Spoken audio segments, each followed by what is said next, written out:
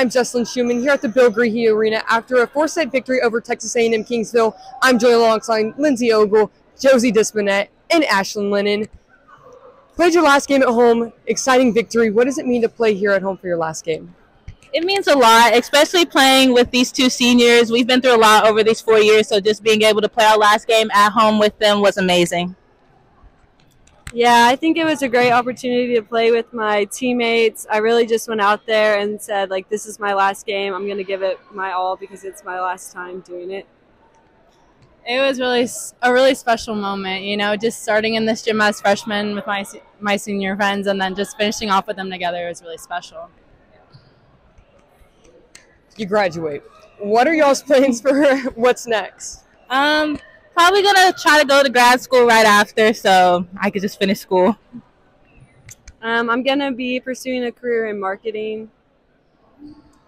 I'm hoping to get a job, hopefully in marketing, maybe pursue my master's. We'll see. Thank you, ladies, and good luck. Thank you. I'm joined alongside Coach Laura Ulrich.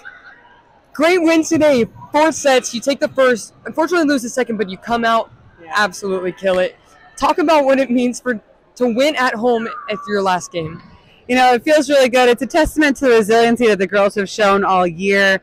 Really proud of the seniors and how they've been able to push the program and everybody to keep working hard, even at the end of a season where we're down to our last match and we're done after tonight. And so I'm just really proud for everybody's effort, top to bottom.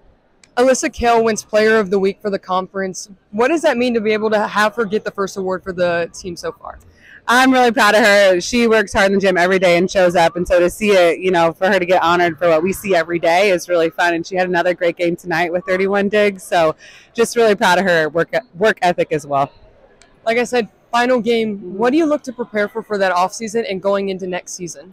You know, this offseason, I think we've realized some holes that we need to start figuring out and figure out how to train that. And so I think that the girls are going to be ready to get back in the gym this spring. It definitely was a little bit of a wake-up call of what work we want to do. So I'm excited to see it happen. Thank you, Coach. Thank you.